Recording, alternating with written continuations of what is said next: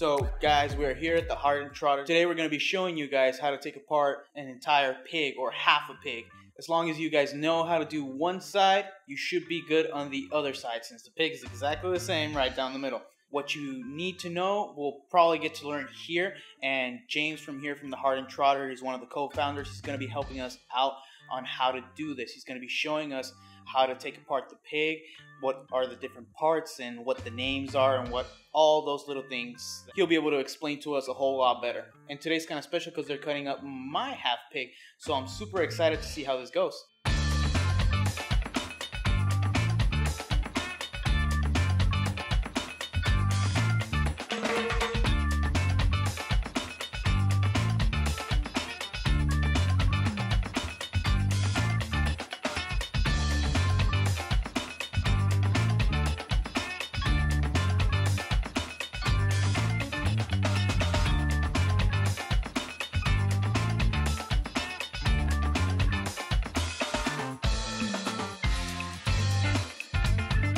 That's James right there. He's going to be helping us out, butcher this thing up.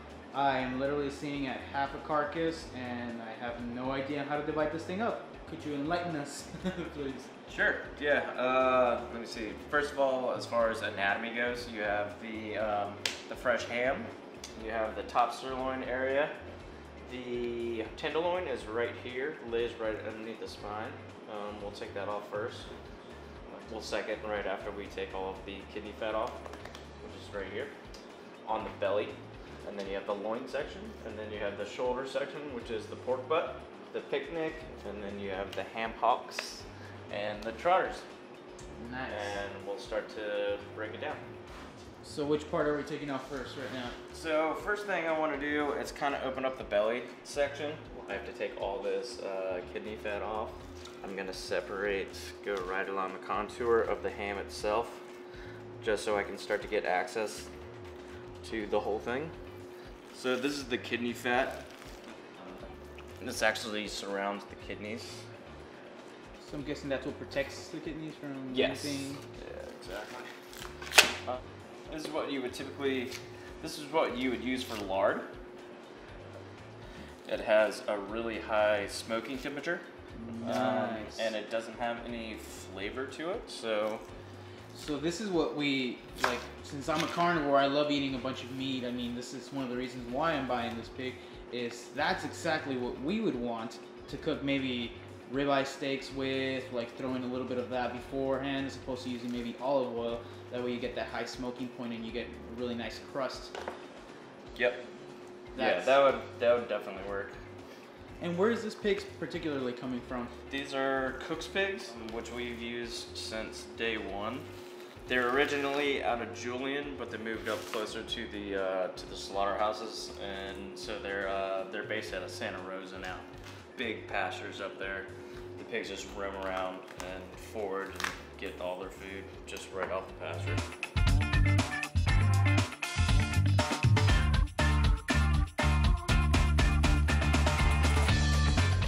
Remove all the fat from down there. What's next? So what I'm going to do is separate the shoulder or the Boston butt and picnic, front ham hock, and the trotter from the loin section. So what I'm going to do is use my trusty boning knife, find the 5th rib. So I always count 1, 2, 3, 4, 5. And so in between the 5th and the 6th rib, I'll make the cut and go all the way through down to the... By the way, guys, this is not an easy task. For all those of you who think that, you know, we'll chop this off with a kitchen knife, good luck. Like, there's a reason he's using that saw. Yeah. Jason got nothing on him right now. Yeah. And so what I'm going to do is split it right in between the vertebrae. So it went through. I'm going to use this guy, which is a scimitar, and then cut all the way through. Ooh, nice. So you can see from there, it looks like a pork chop, and this is where the pork chops start, right on that side. James brought up a great point right now. That looks like a giant piece of bacon. Like if somebody was to give me this, the entire side, I'd be like, oh, that's just a big piece of bacon. That's exactly what I would think. Yeah. I'm finding out more and more that I don't know much about the anatomy of these animals. Since we're going to do porterhouses with the tenderloin, I'm actually going to find the one joint, which is right here. You have the zero joint, and that's where the spine and then the tail comes together, right there in that kind of U shape. And so we always separated the top sirloin and the loin section at the one joint. And so I'll just go straight down.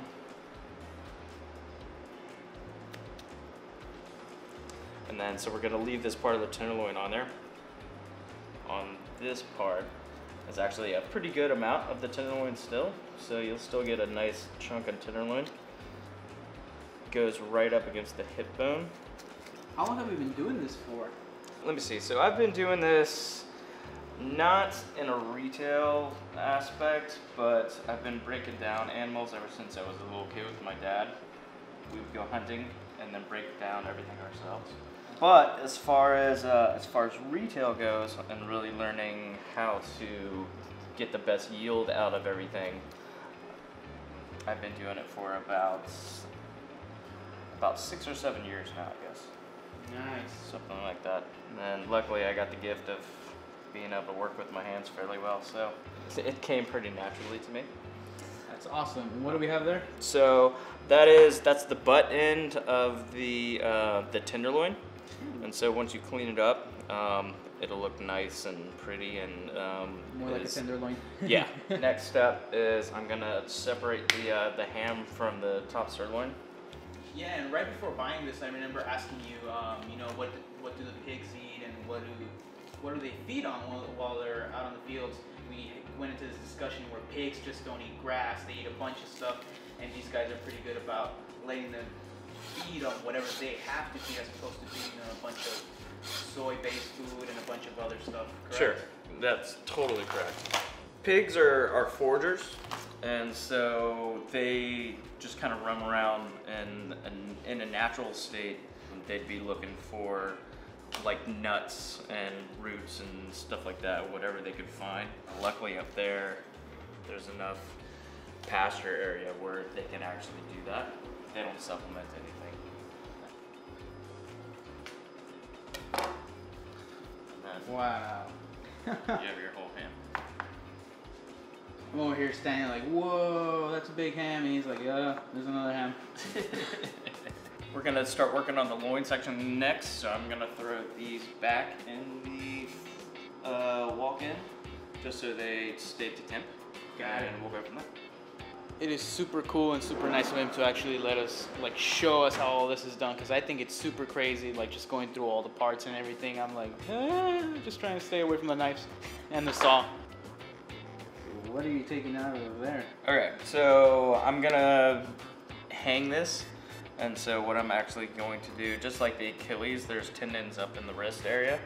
That's a tendon? And so, yeah, this is a tendon. And so I just cut that out and there's a hole. And so I could hang it by this. They're really strong. So we're gonna take the belly section off.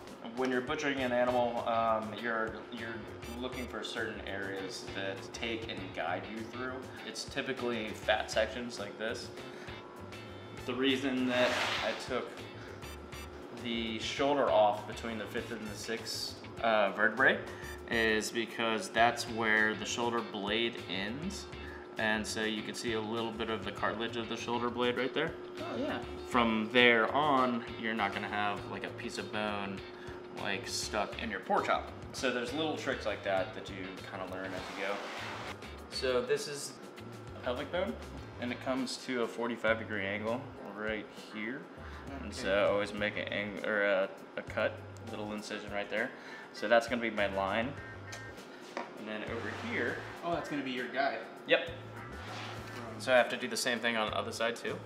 So what I do is, as far as you really want to look at the size of the pork chop, generally this little fat section, I'll go about 1 inch in front of that and make a line. That's a good sized pork chop. Ooh, yeah. Right there. And then I'll connect those lines.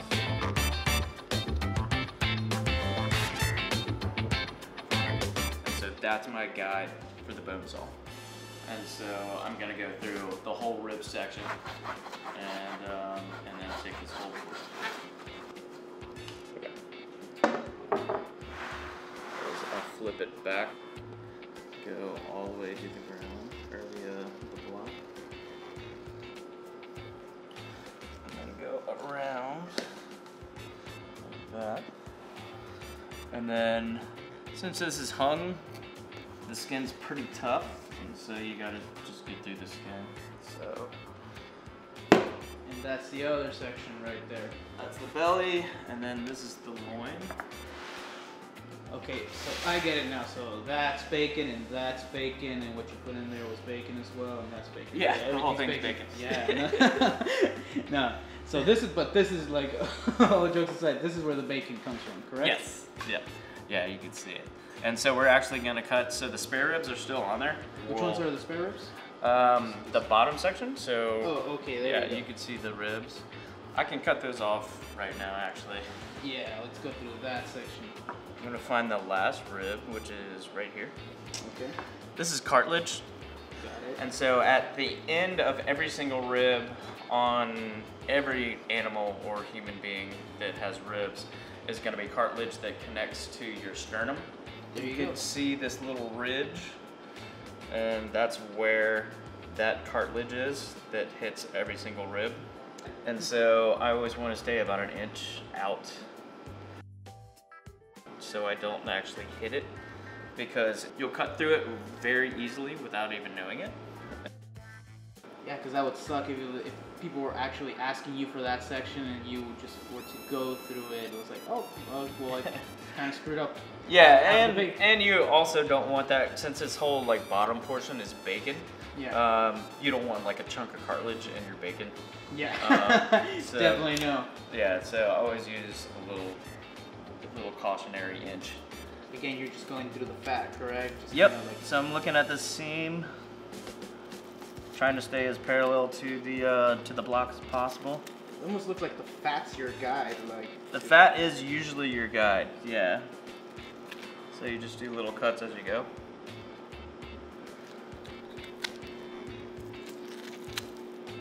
Because you kind of know where you are at that point. So those are the spare ribs. Nice. And then you have the whole boneless belly. So this will brine and smoke. And then you got bacon. That is a lot of bacon. I am so gonna pass out on this. I'm so gonna be swimming in bacon for like the next month or so, or probably a week. All my money's gonna go to buying pigs and bacon, pigs and bacon, pigs and bacon. Okay, so first thing we're gonna do is actually pretty easy. We're gonna take off the top sirloin section, and that's in between, like we discussed earlier, between the one joint right there, Oh, so where the curve is. Okay. And then, so this is the one joint.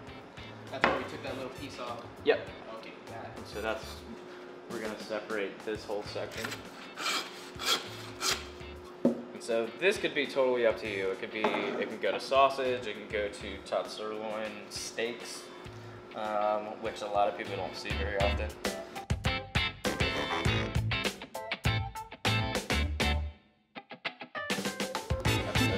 That's the tail. That's the tail? That's the tail. Okay, tail. That's all gonna go to sausage, guys. What's it called again?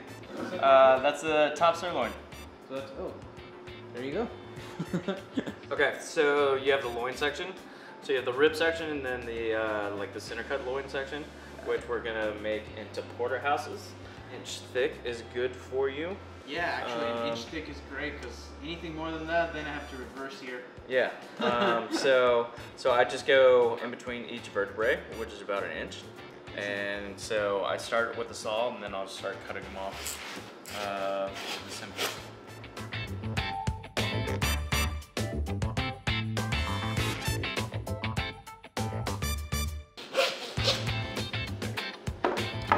now that I cut through the vertebrae, I'm gonna start to cut individual chops off. Let's see. So what I'm doing is just getting through the skin. That's the easiest way to do it. Yeah. So that's chop number 1. And something that's also super important, guys, when cutting these up, like taking these from like your grocery shop butcher to like, you know, somebody that's a pro that's been doing it for quite some time, you know, it's getting evenly thick cut size steaks, you know, one's bigger than the other, one's like this, the other side's like that. It makes them harder to cook because they're uneven. So one side will probably cook faster than the other one, and you'll have like an uneven cook throughout the chop. So you want to get like a perfect cut like this. Yeah, so whenever you're trying to like pick them out in like a butcher shop or something like that. Yeah. And then it'll even out a little, it'll even out a lot more once we actually take the skin off. That's what's like kind of holding it up. That's chicharron right there. Yeah. I know that. I was born with that. I was probably born, and then right after, like a bag of chicharron came out, and they were like, "Oh, there you go." We got all the chops lined up here. You can see like the fat content on each. Like the marbling changes like quite a bit. You can see it's like super nice there, and as it goes along, you'll start seeing that it gets leaner and leaner and leaner. Like these ones, it's pretty lean by here. You can see all the marbling right here. It's like super nice. And over here, nothing. It's almost not present, huh? It's kind of crazy. Yeah. These are your ribeyes. And well, I guess these are all your ribeyes. These are gonna be your New Yorks. I prefer a ribeye because I think it's more tender. Yeah. And then it gets a little leaner and a little more tough once you actually get to the loin section. So same thing. I was just discussing this yesterday with my girlfriend. She said, "Do you prefer the ribeye or do you prefer the New York steak?" And I was thinking about it, and I was like, I like the ribeye every now and then. It's like maybe every weekend, every weekend I'll have a good like reverse seared, you know, kind of thing. Like it doesn't matter, 1.5 inches. Like I'll eat the entire thing until I pass out, kind of steak. But for every day, I could eat a New York steak every day. Yeah. Like it's kind of weird. Yeah. There's definitely just there's ribeye people and New York people. Yeah. So what is that called right there? What you got? This is a bone scraper. So anytime when you saw through the bone, there's going to be bone dust, basically sawdust. And so this thing is the device that takes all that stuff off and makes everything look nice and pretty. Yeah, we definitely want to take that off. Great. So we're gonna be peeling off that fat cap. Yeah, you can definitely see how it's going down that little line. Yeah, it's definitely following the entire thing. And then that's the outcome. That's your ribeye. And all that's gonna be poured towards sausage, correct? Yeah. So we'll just take all this off. And so I usually go about 2 or 3 inches in, just go down to the skin itself. And then you just zip through. And so that you would make a chicharron or something, whatever you want to do. And then you have the pure fat, the back fat right here, and we'll just dice this up and do that for every single one. Could that be used for cooking as well, that fat? It can. It's got a lower smoking temperature. You wouldn't want to cook with it as much. You don't want to do, get whatever you're cooking in there like as soon as possible. Really good for like eggs and stuff like that, like super easy, super quick stuff. You just don't want to do like super high heat for a long time.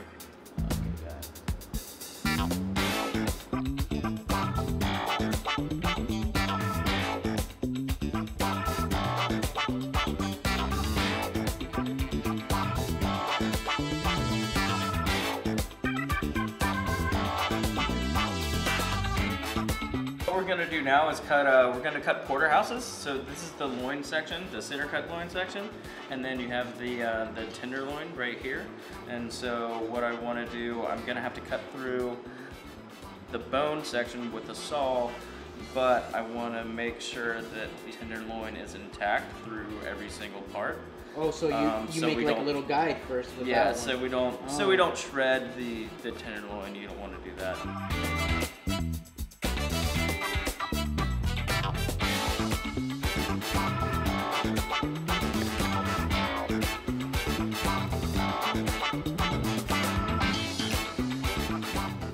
dressing it is a lot different from actual like retail, because you're really just trying to figure out like the best way to get it out of the woods as quick as possible.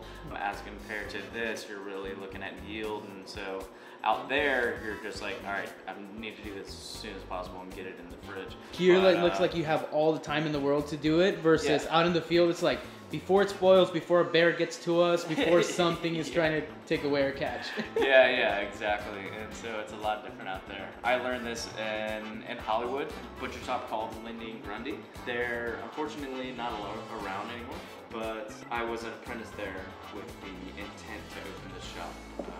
So like 6 years ago. And you finally made it, man. There you go. This is a success story right there. It worked, yeah.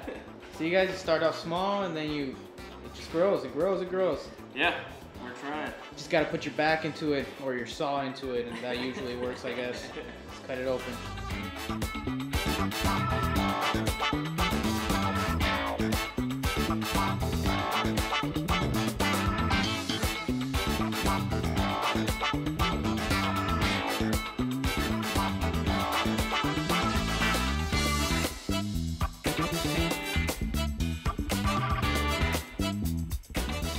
So what we have here is pork butt, which is actually pork shoulder. You have the picnic, the ham hock, and the trotter. Right underneath the spine here, we're gonna separate the pork butt from the pork picnic. We do it two different ways. So we have to go through these ribs up here in the front section at an angle. So I kind of hang it off. So once I get through that, once we go Jason. Yeah. I go all the way down, and you'll actually hit like this shoulder bone. We want to cut through that again with the. Oh, that's your guide that you. Yeah. Hit. Oh, okay, cool.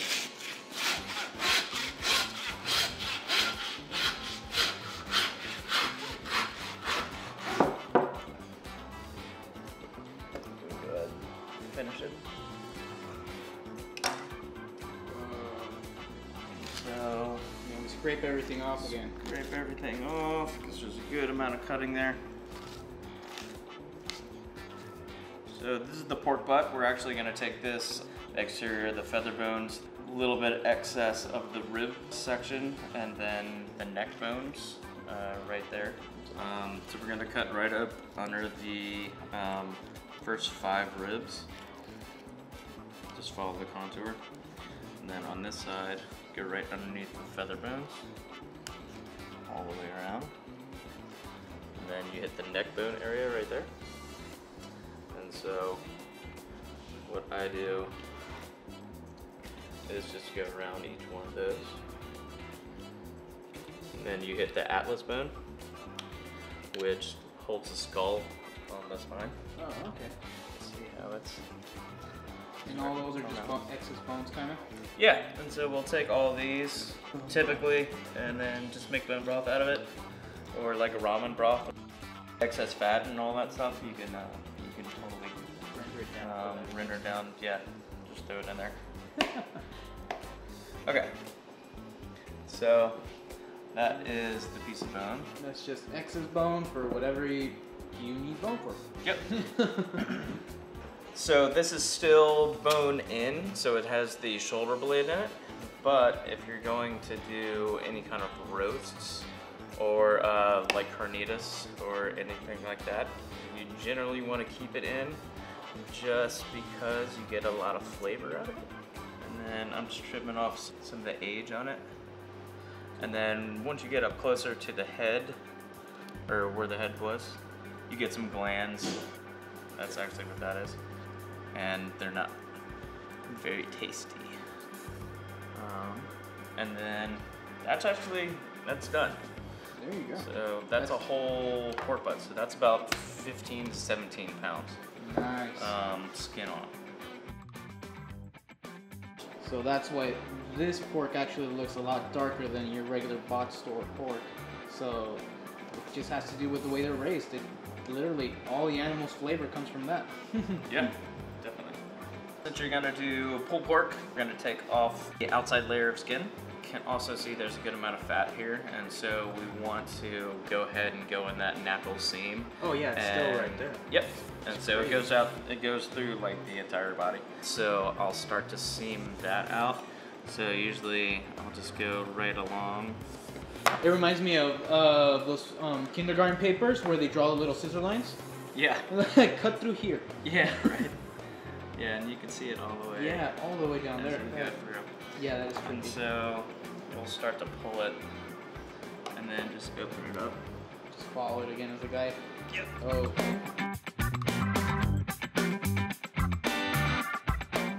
And what exactly is that back stamp that you see there? That's USDA.